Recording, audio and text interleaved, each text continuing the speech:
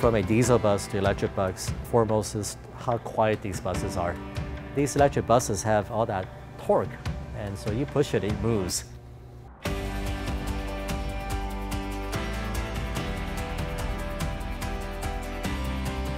As an operator, you are not just worried about the safety of your bus, the customers, but now you have to watch the gauge. So we want to provide some level of assurance that when a bus is assigned to an operator, that's one factor that you no longer have to worry about.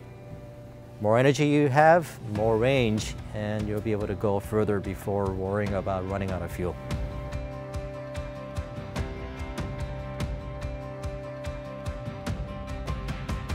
We scrutinize the components of the bus itself, all the subtleties. There's quite a bit of a checklist.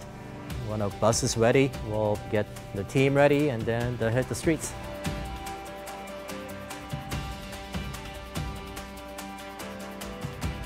We are working hard to fulfill that goal of transitioning our fleet to a zero-emission bus fleet by 2040.